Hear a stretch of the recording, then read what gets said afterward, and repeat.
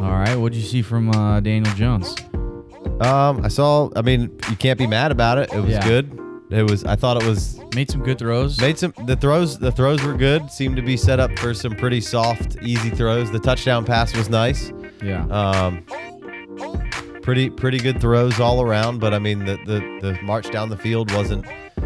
It was Daniel Jones, and everybody I think was more surprised than anything. And of course, it's a young guy who comes down and goes perfect 5 for 5. He's a Hall of Famer. Yeah. No chance. Even though everybody hated him before that. Yeah. Right.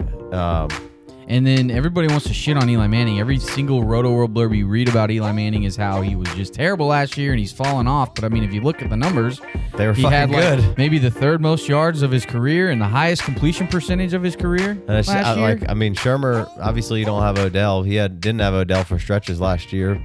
Yeah. If you can get Tate and Shepard and Ingram on the field, I think that kind of completion percentage stuff and what Shermer does and Saquon, right, all that stuff could stay the same. I mean, in that situation, like I think they should let Eli, if they're playing half decent, I think they should let Eli play. Like, one, I think he's earned the right to play. Two, I don't think he's as bad as everyone makes him out to be. Three, this offensive line, which nobody likes to talk about, should be much better than it was last year. You would expect Solder to hopefully settle in and be the guy that they brought in there. They drafted a guy in Hernandez last year to be just a mauling monster, and he was pretty solid. And then in the Odell trade, they got Zietler, who's really fucking awesome player. And nobody talks about that. Right. Nobody talks about that. So this offensive line should be better. Eli should have a little bit more time, a little bit more confidence to stand in there. Like, he's not a dummy. Like, he's not super mobile, and he's not going to take the shots. He wants to play, so sometimes he does just fall Fetal over. Position. Right. Whatever. That's what I would do. Yeah.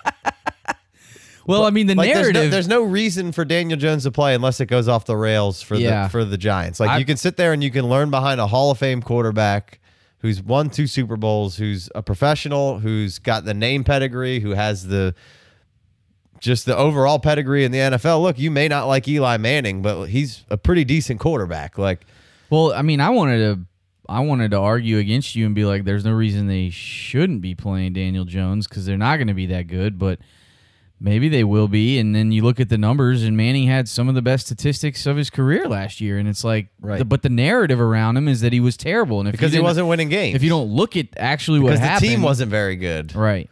Defense wasn't good. Offensive line wasn't good. Like, Odell was in and out. Shepard played half decent. I mean, and then you take away Odell and you think about Ingram. last year, then you're like, that's kind of creating the narrative that they're going to be bad. Right. And then there's no reason to not play Daniel Jones if they're bad. But, I mean, if they're competitive. Right. We'll see how it goes. I mean, yeah. I don't have any problem with playing Daniel Jones if by week 8 to 10 you're clearly heading in the wrong direction. Why not see what you have? Like, there's no reason to just let Eli play it out. Let's get a look at the kid.